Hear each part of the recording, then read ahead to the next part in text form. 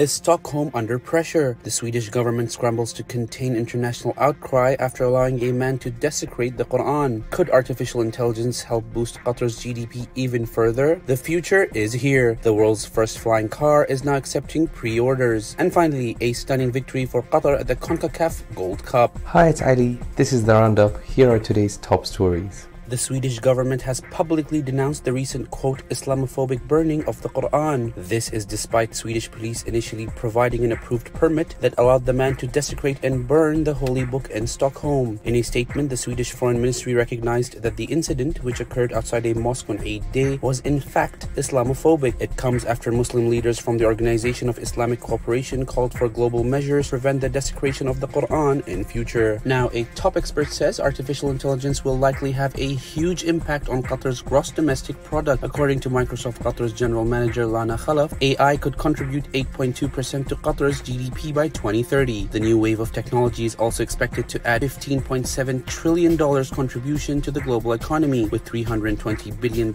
specifically dedicated to the Middle East region. If you're sick and tired of morning traffic, we have good news for you. The world's first ever flying electric car is now available to pre-order for a price. California-based Aleph Aeronautics announced its revolutionary Model A flying vehicle can travel up to 200 miles on public roads, but can also vertically launch into the sky for a flying range of 110 miles. The cars could hit the skies by as early as 2025. So how much does it cost? Just $300,000. And finally, Qatar's footballers delivered a stunning win against Mexico at the CONCACAF Gold Cup on Monday. A lone goal from Hazem Shihata stole the match from Mexico, the 8-time winners of the tournament. The win dealt a blow to Mexico, especially after it dominated the game from start to finish. Qatar is now due to play at the quarterfinals on the 9th of July. Thank you for joining us. For more of our stories, head over to our website www.dohanews.co.